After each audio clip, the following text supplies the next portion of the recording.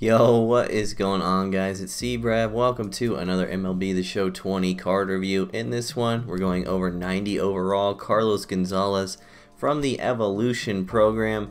You can get this card by leveling up through the XP reward path and picking the bronze version of Carlos Gonzalez and then completing his program to upgrade him to this diamond version. You get one of those packs for every section of level at level 10. So bronze 10, silver 10, gold 10, diamond 10, that's where you will get to pick one of these players. So let's talk about Carlos Gonzalez. Carlos Gonzalez has always had an amazing swing on MLB The Show.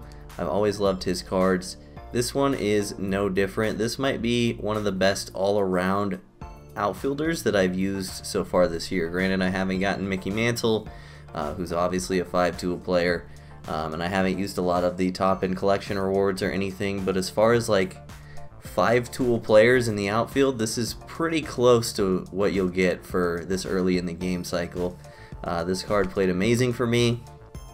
The thing I liked most about this card was that he can hit the ball to all fields while getting auto-shifted. So a lot of my extra base hits were actually just taking good swings on pitches outside, because when he gets auto-shifted, if you have good timing on a swing on a pitch outside in the strike zone, he's very, very good at hitting the ball the other way. So he can spray it to all parts of the field because his swing allows him to do so. Very nice swing, which has good synergy with the fact that he gets auto-shifted with no one on base, so I liked that a lot.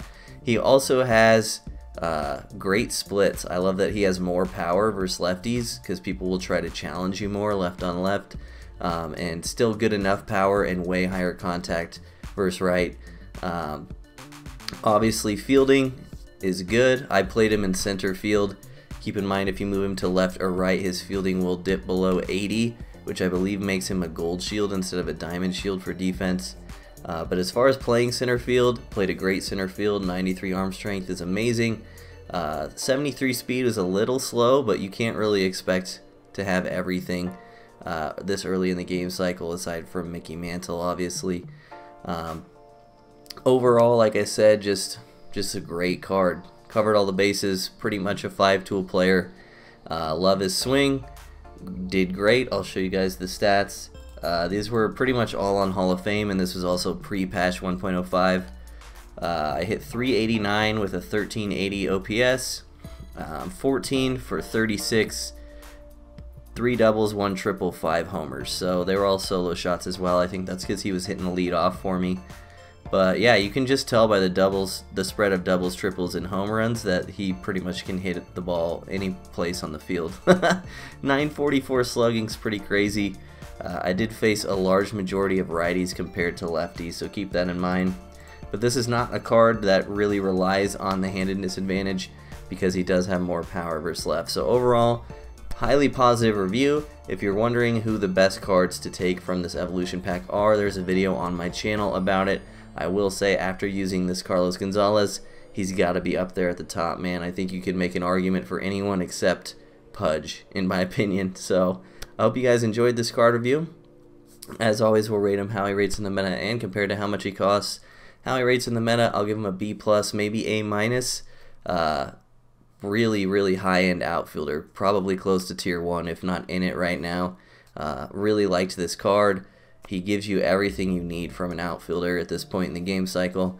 And for the cost, we'll give him an A+, obviously. He is a free card. So, yeah, let me know in the comments if you guys want me to review anyone specific. I do read all those comments. Enjoy these clips. I'll see you guys next time. Peace.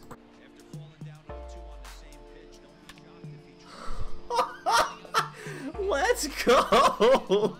We're not fucking going away, chat. Peralta, I'm telling you. I believe it, dude. I want to try him, don't get me wrong. Oppo against the shift? No way he gets to that ball. Are you fucking me? Oh my god! It's gone? That's even worse!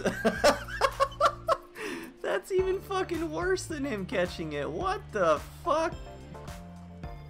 Crazy, man. Oh, he finally went Oppo. I've been trying to do that for 17 at-bats. Troll Freaks help. 7. Cargeezy. They just help so much with micro movements. Like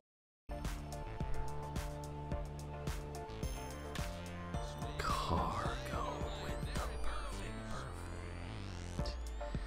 That's the problem with cutters inside, bro. You cannot miss your spot. If you leave it in the plate, it's not a good time. Oh my god, that was murdered. Holy shit, Cargo.